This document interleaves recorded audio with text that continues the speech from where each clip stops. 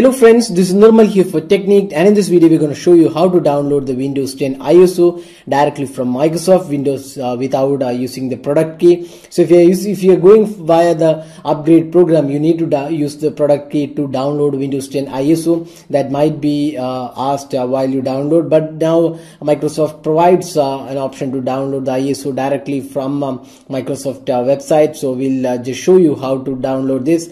So we're going to show you the link. So we have this option, the TechBench upgrade program for Windows 10. So that's the website here.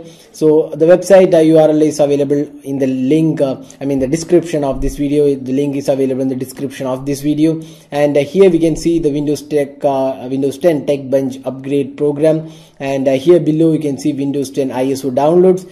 You can also download directly from the upgrade download page, but then that might be a different kind of download. This is direct ISO download. So you can see here both 32-bit and 64-bit images are available, and you can select the editions. You can see Windows 10 edition below are valid for both Windows 10 Home and Windows 10 Professional. So you can see here Windows 10 is available here. So you can see the language, different packs are there, but by default the first version, the Windows 10, is a general version. Now you can click confirm, and you can see it's validating the request. Now select the product language. So this is important. You can select any of the language which you want to install. So we'll select English International. So that's the one. Now you need to confirm. Okay, it again validates the request, and now we have the English International download link. So links are valid for 24 hours from the time of creations. You can download it for 24 hours, and after that you need to again get the link. So now you can see here 32-bit and 64-bit. So this is direct ISO, and if you say, for example, if I click 64-bit download, it will directly download it. So we'll just show you. You can see here Windows 10 ISO being downloaded. It's around 4 GB in size, and you can see this is the English ISO of Windows 10.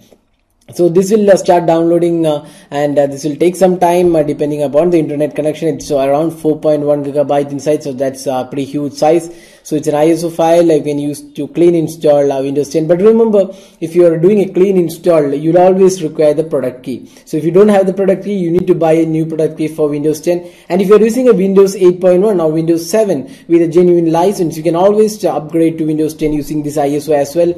You can just run the ISO, use a DVD burner, or rather run the ISO directly from Windows 7 or Windows 8.1 and directly upgrade your existing installation. So if you're doing a clean install, you'll obviously require the product key, and you need to buy this. Or if you are a subscriber of MSDN, you might get the product key from them.